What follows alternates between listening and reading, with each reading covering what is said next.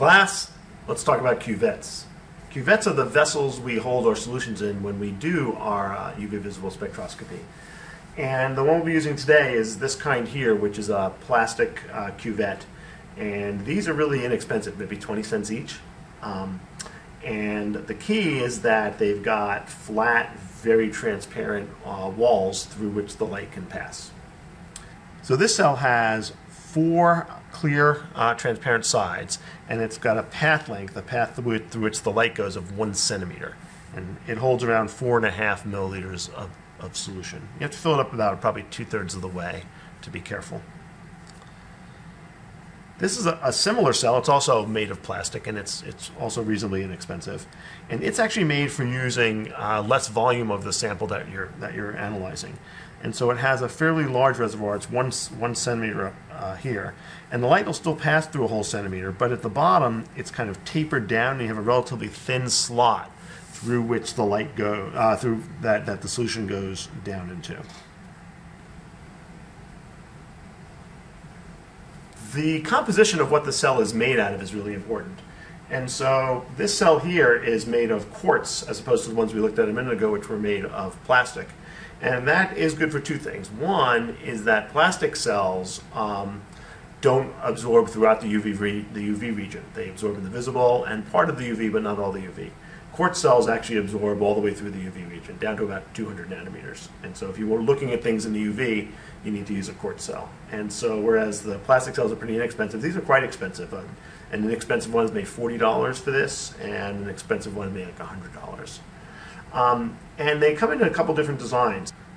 So you can see that this cuvette has 2 transparent sides and 2 cloudy sides. And so you know that it's used for doing absorption spectroscopy because you're watching the light go through and seeing how much light gets absorbed as you go through the sample, as you go through the cuvette.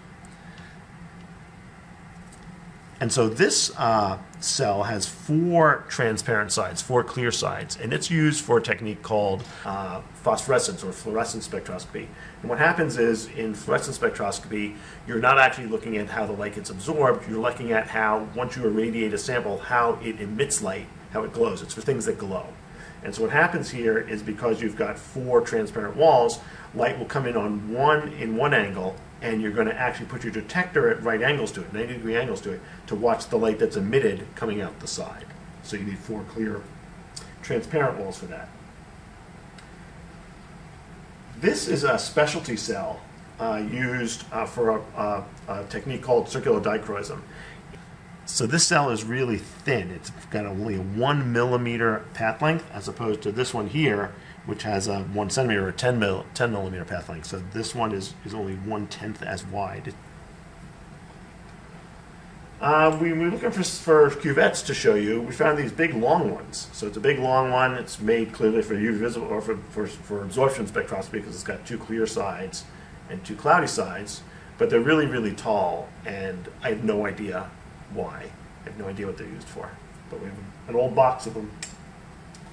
And finally, my favorite, absolute favorite cell for doing spectroscopy, UV visible spectroscopy, which is used for doing spectroelectrochemistry, where what you do is you shine light on a sample and then also oxidize or reduce the sample while it's there. So this cell has a reservoir at the top, but down here the glass is solid except for this one little slit there that the solution goes down to. The solution goes down to that one little slit, and the light's going to kind of go through this way. So the light path is going through just that one slit of things. But the thing that's really neat is it also has this insert that goes into it, and this insert is an electrode. And so the pattern on here is gold, and it's got this honeycomb pattern on it that has holes in it. And the idea is that this electrode gets put into this slot here. It slides into that slot. And so it's embedded it's immersed in the liquid that you have in your solution. And then you attach leads onto the top, and you electrolyze, you apply a voltage here, and it electrolyzes your solution. And so when the solution gets electrolyzed, it'll react, it'll change color.